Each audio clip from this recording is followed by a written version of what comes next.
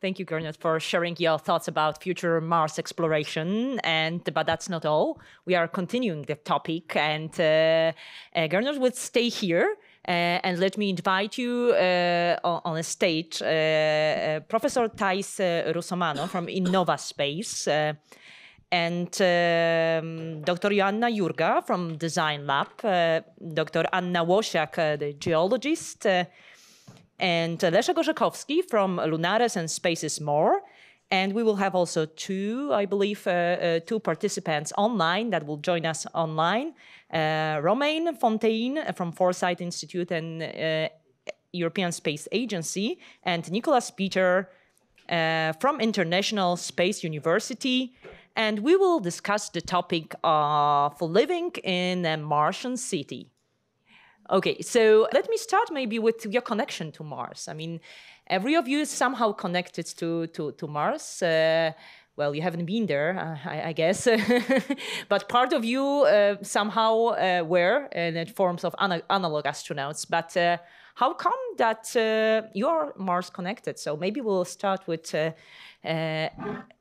you, Thais. So, well, first of all, thank you very much for inviting me. My name is Thais Russomano. I'm a medical doctor, so I think that's a very important area for Mars exploration. And my areas of expertise is space medicine, space physiology, aviation medicine, and digital health. So I'm an academic and also a businesswoman now with a company called Innova Space. And I want to contribute somehow with my knowledge to this debate, as I believe that, as it was shown by my dear friend Gernot, we are on Mars with rovers. We are exploring Mars, but the problem to get there, unfortunately, relies on my area of expertise, which is how to take humans to Mars safely and allow them to work there, live there, and one day maybe come back safe to Earth. So this is the main challenge. The human body is extremely complex. Thank you. Thank you for that introduction. So, well, Gernot, we already heard a bit more about yourself, but maybe you want to add something? Well, you were asking about the connection to Mars. Why we're doing this? Why climb a mountain? Yeah, there's a famous quote from Sir Edmund Hillary, the first climber of Mount Everest. When he was asked why would you do this, he said, because it's there. And so we are standing on the shoulders of giants, of Sir Isaac Newton, of Nicholas Copernicus, who enabled us to find how to do the orbital calculations and how to propel ourselves through space or so. And we are the first generation where Mars is just about to be at the reach of our hands. And so I don't know how you feel about this, I feel an obligation to do so, because I couldn't stand if my little son would ask me in 30 years from now, Mars was just across the door, why didn't you do it? And I couldn't stand to say, well, I'm sorry, we had other problems or some other excuses. So it's a logical continuation of feeding and nourishing that nomadic gene part that is within us as humans. So hello, my name is Joanna Jurga and I'm interior and product designer, and I focused on sense of security in space. So I work on it, how to design the habitat inside. So not only this harsh engineering part, but also this more human touch. So how we can do it this way to help our psychology to stay safety in this far away from home space on Mars. So this is what I do, and I also was twice the commander of the mission in Lunares space habitat. So we know each other already a little bit. Yeah, so maybe we can switch to the online guests, if you don't mind, Anna and Leszek. So maybe we can start with Romain. Could you say a few words about yourself and your connection to Mars? Okay, first of all, thanks for having me here. Hello, so my name is Romain. I'm a space engineer from France. I work at the European Space Agency on the ExoMars program. So I'm basically preparing the operations for the rover that will go to Mars, well, now, in a few years from now, instead of this year's. So I'm working along with the scientists and also engineers to make sure that the rover will operate very well and in terms of well, engineering aspects, operations on ground, also in terms of scientific results that we want to have. Well, prior to that, I also worked on MSL, the Curiosity rover of NASA. And I'm also one of the leaders on the project of the Foresight Institute that tries to bridge the gaps between the technologies that we have in many different fields. So, of course, space, the one that I'm leading, but also, for example, neurotechnologies and longevity that will be also extremely important for space exploration in the future. Thank you very much. So, Nicholas, could you join us? So yes, so I'm coming from the International Space University that is based in Strasbourg, France. That is the sole university dedicated to space education around the world. So no better place than to discuss about the topic of today, which is Mars exploration. I must admit, I do come from a different angle compared to my fellow panelists and peers. I do come over with a policy background and international relations dimension. And in that context, for me, Mars is very important. Because if you recall, we are at the beginning of a new century, but if you recall the past century, most of the history books, whatever you take it, which irrespective of the country or the language, most likely it has a picture of a US flag on the moon as being one of the defining moments of the past century, the one that showed for the first time us setting the foot on a different body in a solar system. And I really do believe that Mars will be one of those destinations in this upcoming century. And having the first picture of having a human on Mars will be one of these moments that will really unite everyone.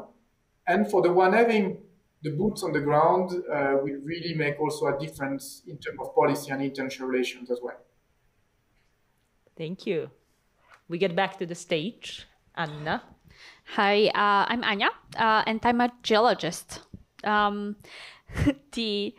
What's most important for me when I'm doing planetary geology, this is why I decided to do planetary geology, is because we cannot really understand our own planet or how the processes, geological processes, are shaping the body that we people live on right now, if we don't understand how the same processes or similar processes work on other planets. Like if we are trying to, put a line and we have to put a line through just one point of reference, which is our own on Earth, there is a lot of uncertainty because we don't have a reference point to test our hypothesis. So this is why studying other planetary bodies, including Mars, in great detail is so important for science, for geology, for astrobiology.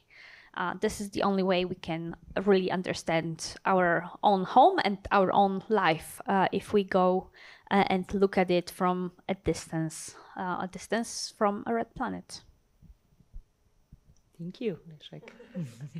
Okay, my name is Leszek Orzechowski. I'm an architect. A few years ago, I guess I mentioned that to Milena that I had this problem whether I should study astronomy or architecture, and I went for architecture.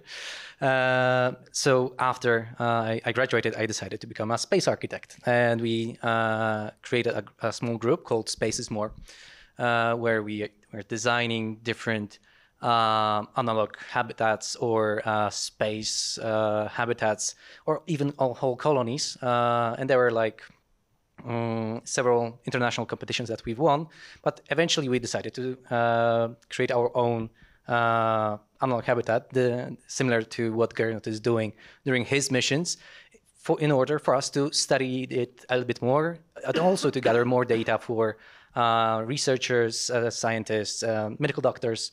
So yeah, we are trying to test our designs using analog conditions. Thank you. Well, that's really a wide range of competences and interests that you have here and really present here. So I hope for a really fruitful discussion. And maybe let's start with we already talked a bit about challenges. Well, you mentioned that from the medical point of view. So when you think about, well, all of you in your, let's say, area of interest, when you think about the biggest challenges in terms of getting to Mars, surviving on Mars, and colonizing Mars or living on Mars, what would you pick? What's the biggest challenge in your opinion? I think that there are, in terms of the aspects related to health of the astronauts during the mission, I think that there are three main areas, not restricted to that, but three main areas, which will be the gravitational change. And I say that because you are going to take, let's say, X number of months to get to Mars in microgravity conditions, and then we have to stay there in hypogravity conditions, and then back, if possible, in microgravity conditions again. So we have then this gravitational, let's say, challenge. We have radiation, and for the first time after the moon, but going further in this case, we are going to be exposed to the radiation of space, which is going to damage the body of the astronauts, for sure. And there is another aspect that I think that's very important, which is the I would call it psychosocial aspects of a space mission, because we are going to have supposedly men and women, 4 men, 2 men, 2 women, or whatever the crew is going to be designed, but about 4 people traveling together in a very confined and isolated environment. So this is going to be very challenging. We are all humans after all. And when we are together, especially in a stressful situation, we have the possibility at least to act a bit awkward. Plus all this challenge that people will be suffering during the mission. And on top of that, it is another issue, let's say, not related to the mission itself, the astronauts traveling, but how could we as doctors or scientists help the astronauts during the mission? Normally we use digital health, telemedicine, for the astronauts that are orbiting the Earth. And to go to the moon, it's not that problem, because the moon is roughly 300,000 kilometers from Earth, and then if there is a delay in the communication, it will be 1 to 2 seconds in terms of the communication going at the speed of light. But when you are on Mars, we know that it's going to range from at least 3 minutes each way and up to 22, 24 minutes each way, which is, it's not ideal. We can still manage some clinical situations, but for sure in an emergency, in an accident, it's not going to be very helpful. So we need to have this crew very autonomous in terms of health, understanding of what is happening to them, and also to have some skills to treat, especially medical emergencies. And then for that, for sure, you will need very sophisticated artificial intelligence softwares and hardware in terms of maybe a robot. We don't need a robot, could be just a computer, but just to have the image of someone, maybe with a white coat on, might help psychologically the astronauts as well. So I think that, as I said in my introduction, we had, since Gagarin, 61 years of humans in space, we learned a lot, for sure. We could have learned more in many aspects, in my opinion, but what I think that is very crucial now is that we know enough to know that we don't know enough. And this is, it's very challenging in terms of architecture and other aspects that also affect humans in their missions. I think that was a pity that after 1972, so for 50 years, we left the moon. We could have learned so much about living, the well-being of people working and living in another celestial body. It would have, in my opinion, it was really a huge loss for us, not just in terms of medicine, of course, but especially now that we want to go to Mars and we don't have the experience. We don't know how to do it properly. No, I mean, trips with humans, no, not, of course, it was shown before, rovers and so on. We are on Mars, so we know how to get there. We know enough about Mars to deal with, except that humans are very complex and we don't know enough. Any of you want to add some more issues? So yeah, maybe you will ask our colleagues on on-site. So maybe Romain, in terms of, let's say, technology, so are we now prepared for getting to Mars and for landing on Mars with with people, with astronauts, or what do we need? What shall we face to do it? I think that landing a rover on Mars is very different than landing a crew. Because for now, landing a rover, well, we use parachutes, right, first, and then maybe retro rockets, like it was the case, for example, for Perseverance, or like it will be the case maybe for ExoMars.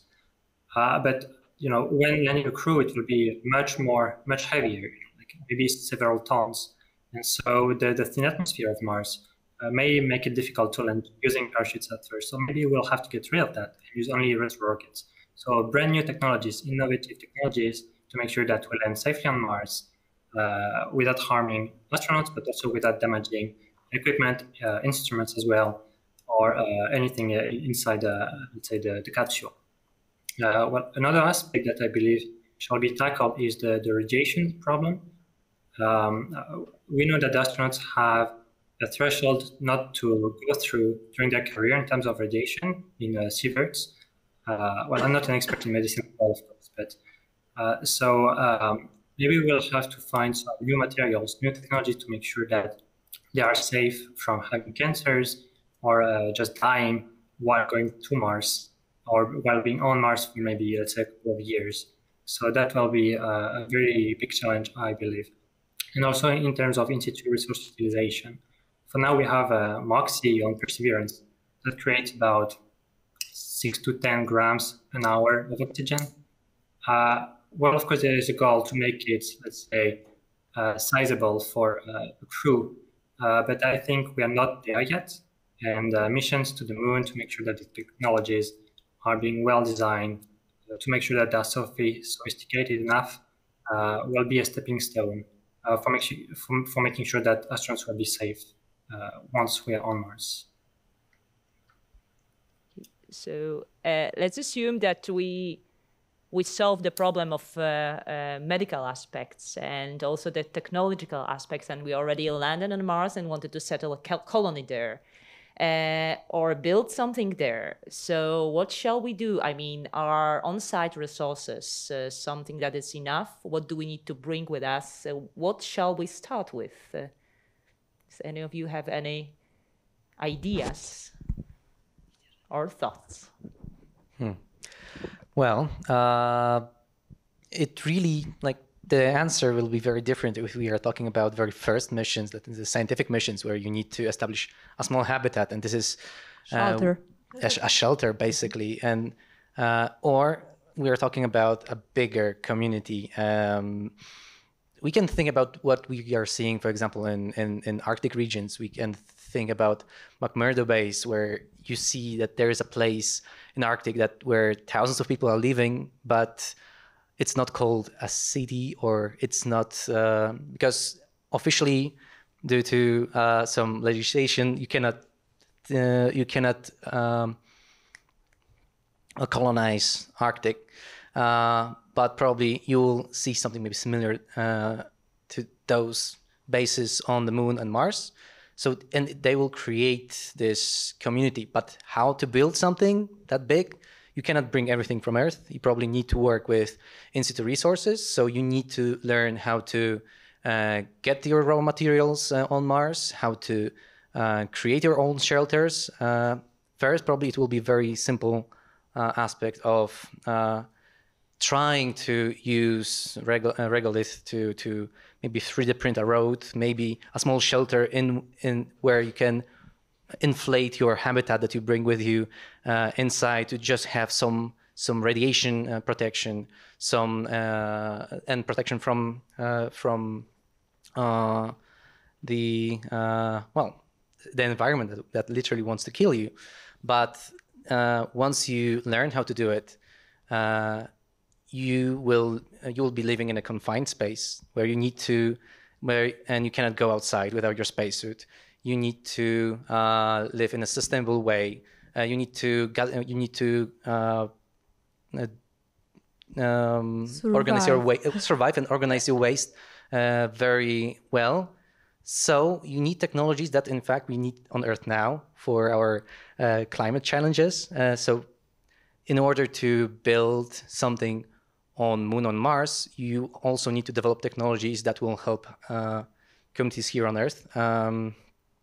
But if you want to colonize Mars, you need to be able to create your technology, your civilization, your habitats with the materials you find there. So bringing everything there, like your robots, your factories, will be a real challenge here. And the good news is that Mars has everything that Earth has. Maybe most of the ores are not so easy to get to because there's much less geological processing, which means that the division of a certain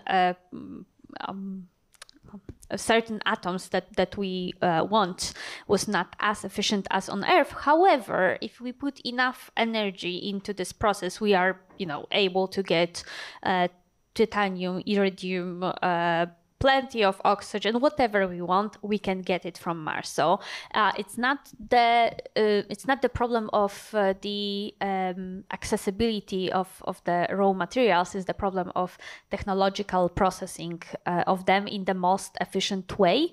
And we don't know this way, unfortunately, because we are quite familiar with doing mining on Earth, but on Mars it will be done it has to be done in a slightly different way. So we need to learn that. But it's not impossible, so that's a good news.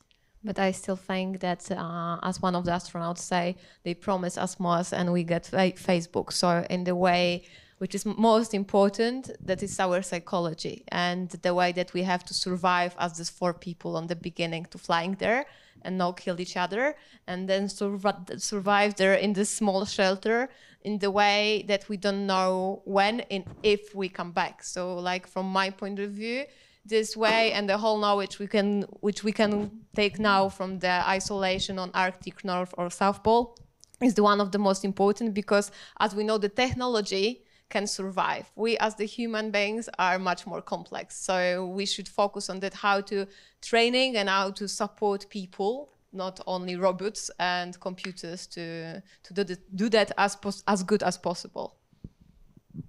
And when you add more people, it's getting even more complicated because there are different needs that a larger group is seeking for. Not only your small team, but when you have society, you're getting a lot larger problems of finding your mate, being able to work, being able to be useful. So yeah, getting a healthy society is super difficult there. Especially that we have already this history of building the new societies, and not always they work well. Well, that's where policy comes in, I guess, yeah, Nicolas. Exactly. Huh? Yeah, exactly. I find the discussion very fascinating, but I think for me, the biggest challenge has nothing to do with science nor technology. It's really back on Earth, is which leader will have the courage to engage into a mission that is, even though we know the results is going to be groundbreaking, to get the decision to engage us to go to Mars in most likely a mandate that will go beyond his political term.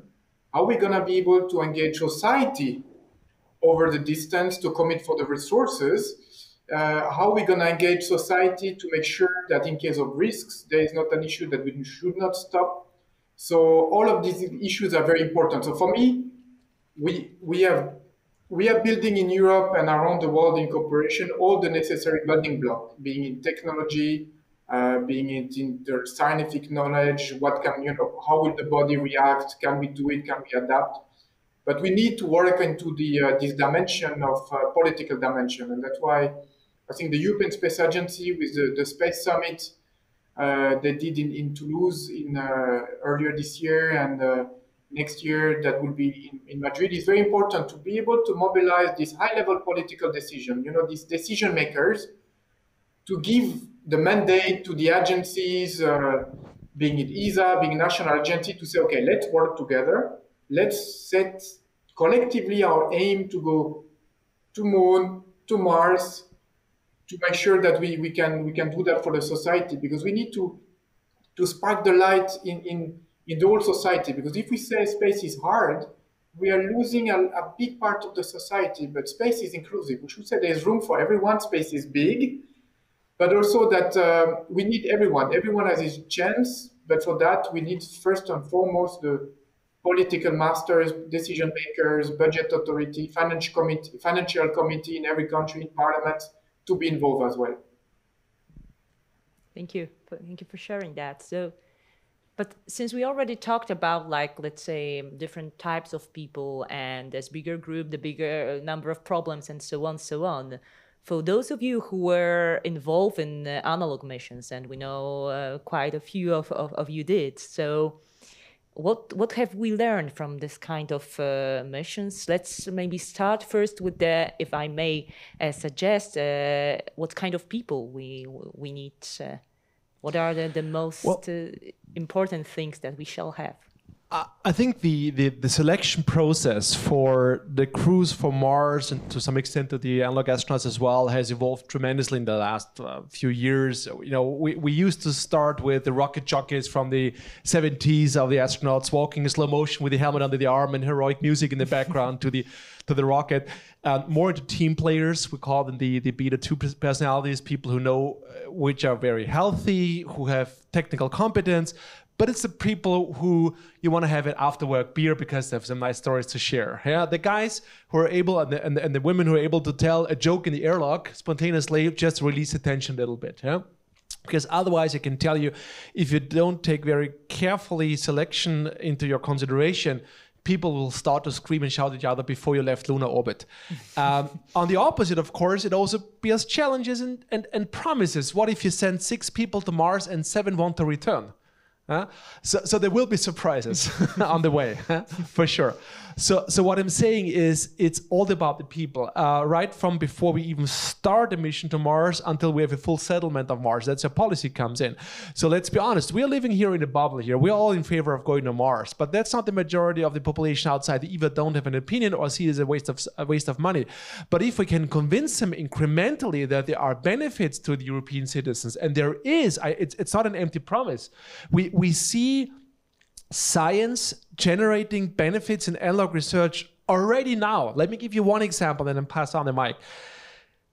We all experienced COVID. Many of us, I would say the majority, had to go into some sort of quarantine in the high phase of the challenging global problem. And we all had the challenge of, okay, the first day you think about cleaning your environment, like clean the windows and then do some painting. I know how many walls have been painted through COVID throughout worldwide. And after the third, you say, okay, how am I going to spend the rest of the day? And that's the very same thing that kicks in if the space newness factor wears off on the voyage to Mars or if you're in a long duration isolation mission. So the studies that were done years ago already about isolation missions, or the recommendations that came out of this, like keep a regular daily schedule, don't neglect your social contacts, reward yourself for an accomplishment you can do. All those things come from analog research, and we have evidence for that. So we have already the first spin-off, if you want it or not, the first spin-off of analog research into a COVID-stricken society. Not a lot of people know that, but it's in the papers. So we're getting there. And once we realize that Mars is not only catalyzing innovation, which is the natural resource we have in Europe we need to capitalize on, and that there are materials on Mars worth for Earth, that there is tourism kicking at one point, maybe not to Mars first low Earth orbit and then the Moon and then one day to Mars or so. So incrementally there are incentives that might justify a societal engagement. We should not focus on sending 6 people on the ground on Mars, put the flag in and disappear again into nothingness of history, but have it sustainable, responsible, always having the benefits of society on our radar, and that will get us to Mars. So I can completely agree with you, because that was in fact my PhD thesis. So how we can bring the knowledge from habitat to the daily life, this is what COVID gives me. So yes, that's true. But I also have this feeling that we have to inspire it. So we have to open for people outside our bubbles, and we have to talk about it. And this is, I think, so the last question we have, it's funny because I just think about it, that what sci-fi gives us is this exactly the same story. Like, if we will talk with the people outside our bubble and educate as much as we can, that is not only some group of the crazy people who would like to play on Mars, and we are not only going there to digging, and it's not about only for profit for some company, that will be a chance that we will go there in the way, maybe not we, but our kids will go. And the question also was about those difficulties. So we talk about people and their surroundings. This is your PhD, but also the conditions. For example, on our analog missions. And by the way, Gernot is 100% right. In 2021, Polish Ministry of Health gave a patronage to Lunar Research Station for the contribution of COVID research. So that's really true. Also in our case. But when it comes to challenges, you are what you eat, and if your food is awful, you will start arguing, regardless if you are a superhuman that can work very well. So you can train people very well, but if you are not prepared for the mission and you are having and people are not enjoying their surroundings or what they eat, or it could also be lead to mission failure. So from our experiences, a lot of arguing started with bad food. In fact, inside crews. In fact, coffee. And coffee. We need coffee. One of our experiments was to do the analog mission without coffee. Human rocket fuel. Yes, and that was really, really awful. Like, the mission was great, but they take from us coffee and chocolate, and that was quite difficult for some of the people. And because of the food, in around 30% of the crews that we selected, we had some kind of arguments. But that was a very important knowledge to get. Yeah, but also, like, we really need to take care of the people who we close in this kind of condition. Like, this is exactly what God said, that we need the specific conditions. Even the light of the temperature of the air can change the level of the cortisol and the way how the people behave. So we already have the paper for all this knowledge, and it will be really nice if we start to use it also in different also in our houses, maybe. Yeah. Flats and houses. Yeah, houses is a good. Hospitals, yeah, army. Like, there are plenty places when we can help people in the way what we already know from the isolation mission.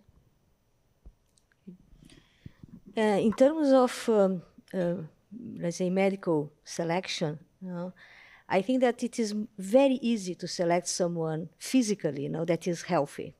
You have lots of tests that you can run, and this person is healthy enough. I think that what we are discussing, in fact, is how we can select a group of people, a small group of people that are psychologically fit for this type of mission. I think that if you go for, let's say, 4 people, that we should use 4 people that, I don't know if you are familiar with this term, but they call transients. Transients are not people that live in one place or immigrate to another place. It's people that, for professional or personal reasons, they travel a lot. So I think that if you travel a lot, you are, by definition, more flexible. You are less judgmental. You don't think that your own culture or language or religion, whatever, is the only one or the best one. So I think transient people will be very nice. Secondly, I think that we should go for a family. So a father, a mother, and maybe 2 boys or 2 girls. No, not boys, I mean grown-ups, but 2 men, 2 women. Because I think that it would avoid lots of psychological problems if this family is united enough here on Earth. And I think that this family should go a transient family. No, there are many that I know, but in any case, that can go to orbit first and experience microgravity there and do some tasks and work together. And then this same family go to the moon and spend a week on the moon, for example, whatever, living in a different environment. I think that this would be the best way to really select psychologically. So it's a healthy family, so 4 people, healthy enough in terms of physically health. And then this aspect of like competition or even someone being born in space or things like that would be less, disputes. It would be less likely to happen. It's not impossible, no, but it is less likely. These people will know each other. These people would have experienced microgravity. These people would experience hypogravity on the moon. They know how to deal with many aspects. They are transient, so they are, in fact, more open, more flexible. And it goes, going back in time, I'm old enough to say that one of my preferred series on TV was Lost in Space, which was a family, no? The Robinson. And it worked very well, no? And it was always in my mind that for some, of course, that's a series on TV and it has to attract the public, the children especially. But in any case, I think that 4 people, a family, a transient family, and a robot would be a possibility. Just to add as a footnote this, or you could also consider going couples who have been working and living together for many years or so. Yeah, the problem the couple sometimes is like the ABBA couples. There's a funny note on this. I've been talking with Cheryl Bishop, who is a very famous American space psychologist, and she said, well, we should send 3 couples, or I suggested to her we should send 3 couples tomorrow, 6 people, 3 couples. And she said, yeah, that's a good idea, Gernot. And I'm sure there are going to be 3 couples returning, but not the same 3 couples that went there. So yeah, that's something that we need to be concerned about sometimes and can create. As with, I'm just using the example of ABBA, but it was a real problem for them, when they had this exchange of couples, and I think that it is we need to decrease the stress, and you need to work properly together. So that's my idea. So it is just for us to debate, and I'm not saying that I'm right. I'm just saying that it might be a possibility. But for transient people, independently of being a family or not, transient people are the best choice, I believe, for things like that. I can suggest another great choice for future astronauts, because they are transient people very often, and also tested out in very unexpected and hard conditions where it's crucial to work together. Otherwise, outcomes can be literally deadly. And I'm talking about field geologists. So there are, of course, different levels of doing field geology, where you are going either just in your own country and spending, a couple of days maybe in the tent or maybe not, or you can be doing field geology in Antarctica, where you are just in the white nothingness for months, and there is literally no one to help you in case you break your leg, because there may be you are literally cut off from the environment. And then like experiences that were maybe not put into papers yet, even though they probably should, where, for example, that in the very beginning, those missions that were, for example, to collect meteorites from the ice in Antarctica, were taking all of those alpha males, something that Gernot mentioned previously. And it very often it was leading to very dangerous situations, because they were getting bored very quickly. They were trying to show off between themselves, and there were fights and a lot of testosterone floating all the time. Very unhealthy situation. Right now, a lot of the the missions are much better designed, because people are selected better. They are selecting people that can work in sometimes boring situations, because very often most of the time you spend on waiting until, for example, weather will be good, or on doing boring stuff that needs to be done, but it's very important to do it well, but it's still boring. And I would like to say that a lot of those people that are now selected to run it better are women. So maybe we need women field geologists in space. But I think so we need them everywhere. Any candidate? But this is why exactly they start sending women on the Polish North Pole station. So we also have some papers about that. And it's also the quote that the Arctic is the place when we create a lot of worst poetry and art around the world, because people are so bored waiting for the things to do. So yes. We need to know how to survive when we are really boring in this kind of conditions. But then you also need to be able to work once really hard, and second under a lot of pressure in case something happens. And you need to do this like full range of different things at the same time, being one person. And this is very hard to And I find. think it will be true both for the first scientific missions and for living in a city with others, because Mars will always will try to kill you. Okay, so let's assume that we have policymakers that make it possible and give green light for going to Mars, that we have all technology needed, that we have medical challenges overcome, and we have a crew that is selected, and it's a good crew, let's say, to be selected. We go to the Mars. Where shall we land? Like where the first mission shall land? And this is the question actually that has at least two aspects. One is from technological point of view. So what are the locations already maybe like discussed that are kind of safe from the technology point of view, that we can safely land there and our machines will not get broken and so on. And also from the geological point of view, so which are of the biggest, let's say, value for us as humans from geological point of view?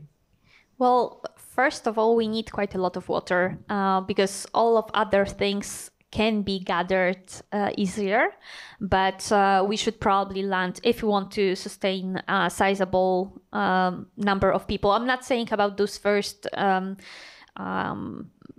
missions where there will be just a couple of people, maybe 20, maybe 30. There should be enough water in the regolith to provide needs for the small outpost. However, if we want to have something larger, like a small city on Mars, we need to have a sustainable, large source of water. And this is, of course, slightly problematic because water tends to be more to the north, or there's more water below the ground as ice in the northern and southern parts, close to the poles. However, we want to land where it's not that cold and that there's a lot of sunlight, so we still want to be in the equatorial part. So I think that if I would be to select a location or to guess where it will be probably somewhere close to the Valles Marineris, because it provides kind of both of those good things that we can get in one place. When it comes to the landing sites, I think equatorial regions have to be, just because of orbital mechanics considerations. But there's great places to be, not only for the water, but also for the caves. Because if you look into lava tubes, and they can be quite stable on Mars, as we know, they could be a place where you have thermal stability, where you have protection from radiation. And so I think considering maybe not for the first landing, but for future establishing a settlement or so, underground, at least the place where people sleep overnight or stay over extended periods before they venture outside, might be a good idea. So I have that romantic notion that, well, if you think of the first societies on Earth that really went into a place where we can still reenact or relive their experiences 10,000 years afterwards, where are caves on Earth? And we now see the cave paintings 10,000 years afterwards. So what if we delve into caves on Mars as well, and 10,000 years from now, something's going to discover cave paintings of the first humans on Mars? Space instances. Well, so Well-known objection. yes.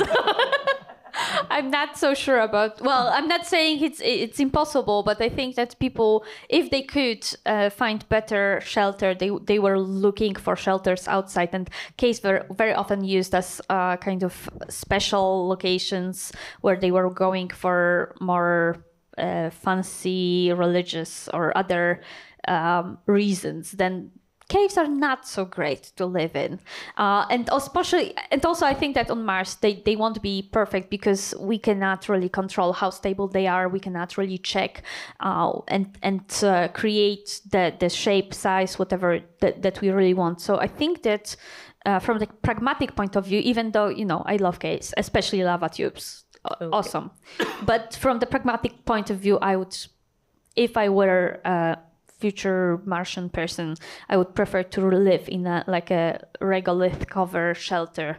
That sounds much safer. So sorry to stop this very interesting part of discussion here, although we are running out of time, and we still would like to know a bit more from our experts. And maybe Nicholas, could you comment on the legal and political challenges? Although can we land wherever we want? How shall we deal with that? What about also ethical aspects? Those are very, very important questions, and that we really need to be able to address. So the current legal system has been developed in the 60s and in the 70s, at the same time that the first step in the space exploration era started. You look at the major five UN treaties. They were more or less developed at the same time as the major step in space exploration, and human spaceflight in particular were developed. So now if you want, and those are very still relevant today, but if we talk about going to Mars, for scientific reason, the legal structure is in place to put a boundary, to put a framework. However, if you want to go into settlement or colonization, as I've heard, there we have to be careful because certain things are not yet fully regulated and not agreed upon in the community. So that's something we need to really to be mindful of, and we will have already future cases on the moon whereby resources that will be utilized, but they will not be owned by anyone. So that's most likely we will not have the time to discuss about it today, but that's in its own right can be something very particular. And also in the current international context, you can imagine that, for instance, coming up with a new agreement, if needed, going to be very difficult. That's why there's also an evolution from more hard law to soft law to more technical guidelines, where you have different, I would say, not guidelines, but different elements that are put forward that would be that are important to be followed, but there are no enforcement. And if we talk about Mars exploration, what happens if we do something that is inappropriate? There's no enforcement mechanism, and that's a current weakness in the system. Also, in terms of scientific contamination, COSPAR, the Committee on Space Research, is very active into looking at make sure that we avoid forward contamination and backward contamination. That means contamination by Earth microbes, put it in a way, and Mars microbe in the other direction. And that's something very important because if there is life on Mars, and I hope we will be able to find that there's life on Mars, we make sure as well that we protect it and we don't do necessarily as we've done or what we are doing with our ecosystem on Earth, that right now we are not the best species to do stewardship on planet Earth. So I hope we will also be able to think about it before we really set on a sustainable manner foot on Mars. Thank you. So maybe now I will follow with a question to the agency, let's say Insider. So Romain, when will the humans walk on Mars? So what are the next steps actually of our Mars explorations, and what is your guess? Oof. Or your knowledge? That's I guess that's hard to because we always have some problems that we cannot consider. For example, COVID-19 is a real example of an issue that we had worldwide that impacted the space exploration programs as well. For example, the ExoMars mission was already delayed from 2020 to 2022. And also SLS has many problems and still delayed from September to the end of this month. So we have a lot of problems that we need to assess that can be known or not. And this will depend on how many times we go to the moon and when do we go to the moon for, let's say, a kind of independent settlement. I guess this will be the baseline for having a settlement on Mars. So let's say if I'm optimistic, I hope to see at least first people going to Mars by 2040, having great technology for that. And maybe for settlement, I hope it will be, well, before my retirement, maybe even by 2060, hopefully.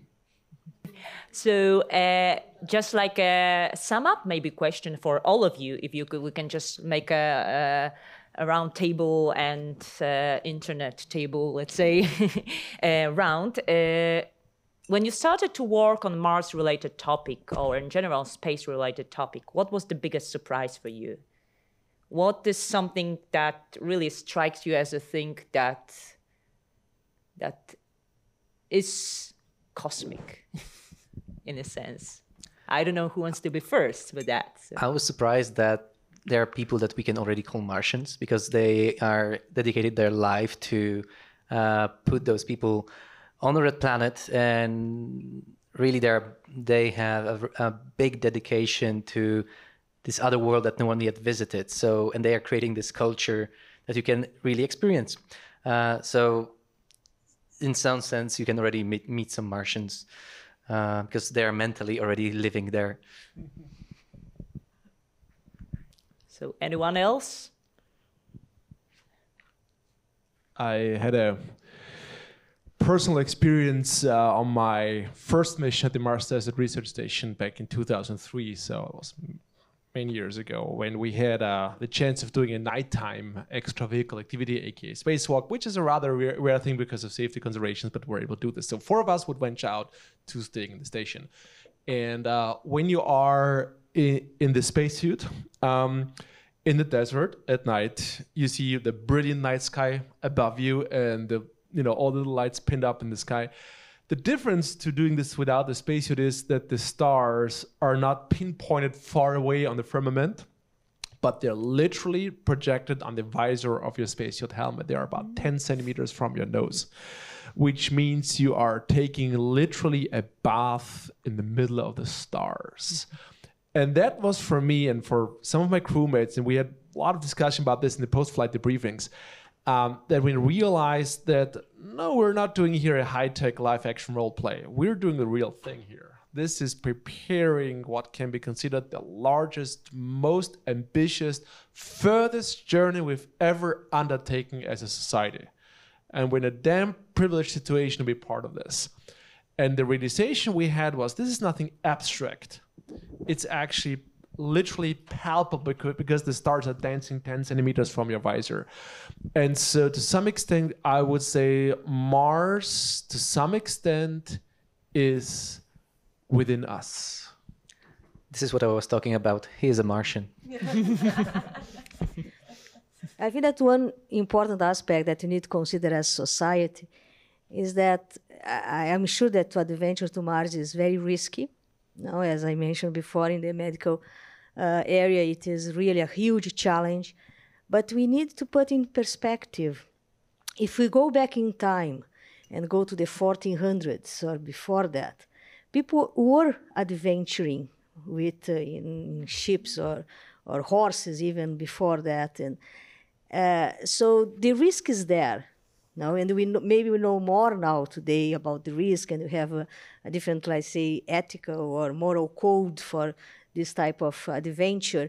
But I mean, it's going to get to a point where either we take the risk, or we don't go, because I just heard that maybe in 2040 or 2060, with the pace that medicine or the health area of space missions has been evolving, we are going to take much longer than that. I can assure you. I mentioned at first that when I was presenting somehow the risks of, or the medical risks of a trip to Mars, that we know much more now, but for sure you know that we don't know enough.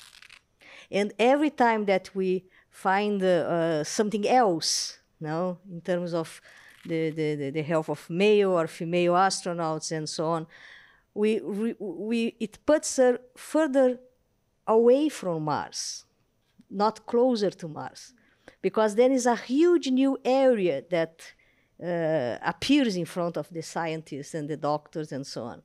So I think that we are going to have to create a balance in terms of knowledge and risk, and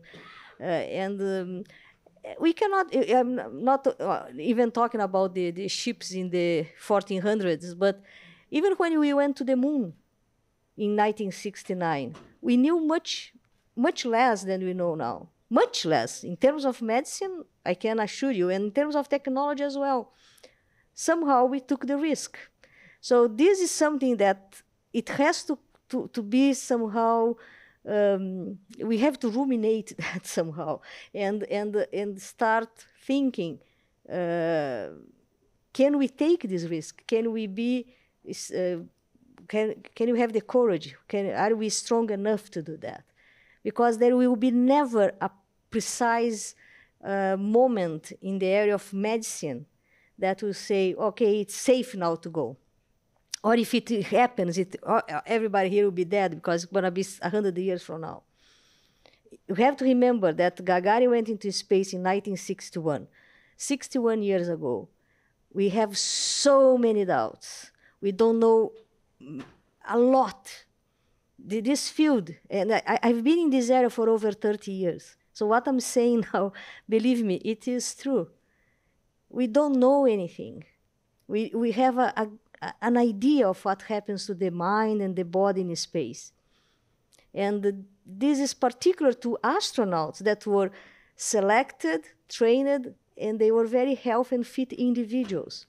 I have this joke that now with the space tourism coming in, and we are going to have old people, young people, sick people, people taking medications, chronic diseases. Now space medicine is starting. Till now was the acclimatization, adaptation of humans in a different environment. So health individuals in a different environment. It's a completely different scenario. Mm-hmm. And I think that, as I'm saying now, and I will say that in 20 years' time, if I'm alive, possibly not, and 40 years' time, for sure not, we are not going to get to this stage. As I believe that the crews from the ships in 1400s or before that were not also sure. They didn't know what was going to happen. They didn't know what was, when they discovered Brazil in 1500s, they didn't know that there was land there. No, they were risking. So maybe some point in time we need to take the risk. And I think that the moon can solve some problems. And I say again, it was a pity that we lost 5 decades of living on the moon, working on the moon, dealing with psychological issues, with architecture, geology, everything. All these areas that must be integrated to make sure that humans can successfully leave our planet and live in space or whatever. Thank you. So, Nicolas, Romain, do you have any surprises that you still feel related to Mars that you experienced? I would say I truly hope that the first person setting the foot on Mars is already born. I really hope that, because that would mean that irrespective of the decade when it will happen, is that we have someone that has a future to go there. And I think in the current situation, it's really important to go back to space and to say, look, we can do it. We send one people there, but we have thousands of people supporting it back on Earth. We have countries, we have societies around the world motivated to have this person that will be taking all these risks, and that the rewards will go beyond the individual. Even by motivating young people to study STEM, now look at the younger generation. We have really to show them that there's a future. It can be positive. So that's really what I'm hoping with space exploration. And I really like what my predecessor just said with the example of medicines, or saying that exploration towards Brazil was difficult. But most of these, endeavors, the great explorers, circumvent navigation of the Earth, discovering new lands, they were done because you had individuals in leadership position that were either deciding upon themselves to develop the technology, Henry the Navigator in Portugal, or sponsoring Columbus travel. So for me, we really need to have the people that have the dream to go there, but you need to be courageous, but you need also to have leaders that are courageous to take the decision to understand why we need to do it. So we need, in fact, a lot of courage to go to Mars. And I really hope that we have both the people, the first one that will set the foot on the moon, and the one that will take the decision, political decision. It's two courageous people that are already there. And Romain, do you want to add something as a summary? Oh, well, that's hard to add something to everything that was just said, but I truly believe that we are entering a new phase in space exploration. Before that, there was only, let's say, the main space agencies, NASA, Roscosmos. Now we have many new space agencies entering the race. We have the UAE, India is going to enter the race. China has entered the race. And I remember I had a talk with some astronaut from the Apollo program, and they were discussing the rise of China for the lunar settlements, the lunar exploration. As great Americans, they were like, we won't let them be the first ones to go back. We won't let them to be the first ones to create a settlement. So I believe that if there is, let's say, a new opportunity for the US to show that they will be the first one to create a settlement, it may be sooner than later, especially with the new private companies that can play a role in that and speed up the processes in the governmental agencies, just like it's the case with SpaceX, but maybe we'll have many more in the future. But what I would like to say, maybe more related to rovers, that could be of interest for the audience, is working on rovers. Well, it was a dream coming true for me when I was a child. I was dreaming of I want to work on Curiosity, and it came true. And it was a super big surprise you could imagine that, but it was a surprise to see that all the teams working all together to make sure that such a complex system works perfectly fine, millions and millions of kilometers away, targeting rocks that are a few centimeters long, or wide, or thick. It's extremely wonderful. And I felt like it was an orchestra, like many different orchestras from all over the world working all together with the same purpose. And I hope it will stay the same for colonizing Mars. Thank you. Can I just final remark? Just like a final remark. Just talking about, I agree very much with what was said, that you need a leader or someone that is strong enough to take the risk. But over centuries now, from the beginning of mankind possibly till now, we have these leaders that send people to war. And these people are going to war possibly to die. So I don't understand sometimes why it's so difficult to take the risk for something that is possibly making mankind a more, let's say, a cosmic species, and we can send our young men and women to war. without considering the risk, possibly, I don't know, because these people might not come back home. So it is double standards in this sense. The politicians are so keen or the leaders, not just now happening wars, but for all our history. So we are able to take the risks, and I think that there is no interest, basically. So, well, by this we came back from Mars to our earthy problems. So thank you very much for a very fruitful discussion. Thank you for sharing your thoughts with us, and it was really a pleasure to be in this group, and